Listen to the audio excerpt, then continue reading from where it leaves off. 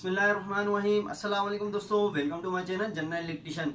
दोस्तों आज का हमारा टॉपिक है वो है टाइप्स ऑफ पोल के बारे में। हमारे पास कितने तरह के पोल्स होते हैं और किस पोल का क्या काम होता है और कौन सा पोल हम किस लाइन में यूज करते हैं। तो दोस्तों वीडियो लास्ट तक देखिएगा ताकि आपको ये वीडियो अच्छे से समझ में आए। तो बिना टाइम जाए के वीडियो को स्टार्ट करते हैं।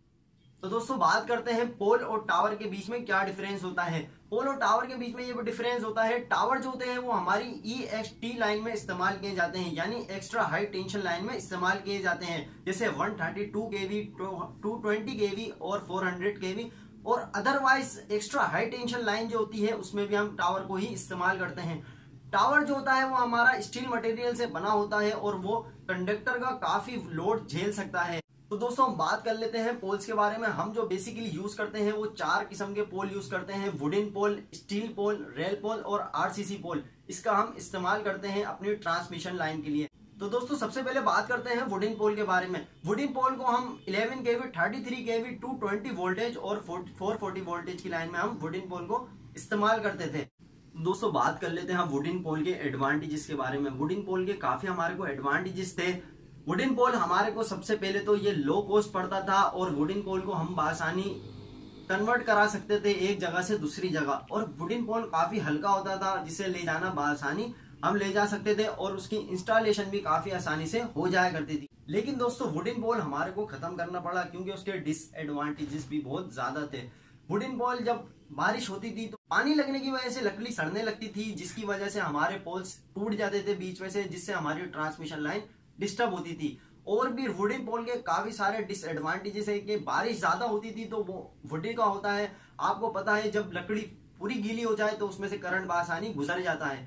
तो जब वुडन पोल पूरी तरीके से गीला हो जाता था तो उसमें से करंट आसानी गुजर जाता था। तो दोस्तों बात कर लेते हैं RCC पोल के बारे में। RCC पोल के हमारे को काफी सारे एडवांटेजेस है। ये जिधर चाहे हम उधर बना सकते हैं। ये स्टील और कंक्रीट से मिलकर बनता है तो इसी वजह से इसकी मैकेनिकल स्ट्रेंथ भी बहुत ज्यादा अच्छी होती है, जो बारिश और अपना हवा चलने पे, तेज हवा चलने पे भी ये एक ही जगह अपना खड़ा रहता है। इसमें करंट भी गुजर नहीं सकता और ये हमारा टोटल इंसुलेटेड है। तो कंक्रीट पोल में लाइन की बात करें तो इसमें हम 11 kV की लाइन, 33 kV और 66 kV की लाइन भी इस्तेमाल कर लेते हैं। दोस्तों बात कर लेते हैं स्टील पोल के बारे में कि स्टील पोल का हम किस किस लाइन में यूज करते हैं। तो स्टील पोल भी हम 11 kV, 33 kV और 66 kV के अबव भी हम इसको इस्तेमाल कर लेते हैं।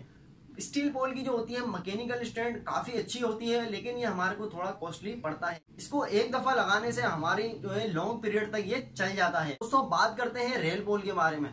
रेल पोल जो हमारा होता है वो 11 kV, 33 kV और 66 kV की लाइन में हम यूज कर लेते हैं। रेल पोल का सबसे पहले हमें फायदा ये होता है, रेल पोल जो होते हैं उसकी मैकेनिकल स्ट्रेंथ काफी ज्यादा अच्छी होती है। रेल पोल को हम लंबे सफर के लिए यूज करते हैं, जैसे हमें कोई रिवर क्रॉस कराना है तो हम उसे रेल पोल का यूज करते हैं, क्योंकि उसकी मैकेनिकल स्ट्रेंथ काफी ज्यादा होती है कि एक डिस्टेंस पे रेल पोल लगा दें और दूसरे काफी दूर हम रेल पोल लगा दें तो वो जो है कवर कर लेते हैं।